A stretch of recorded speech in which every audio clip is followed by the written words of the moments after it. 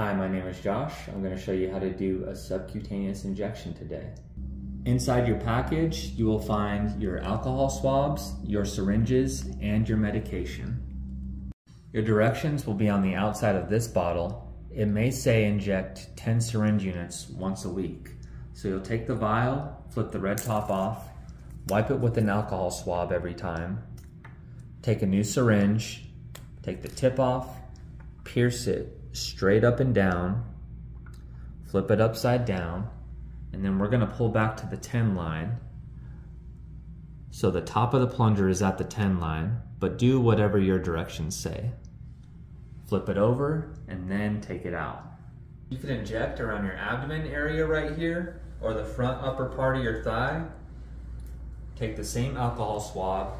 We're going to wipe, take the syringe, touch, push, plunger in, take it out, throw it away. When you're done with your syringe, you can dispose of it in a sharps container or in a hard plastic bottle. Fill it up and then just throw it away. And that's it.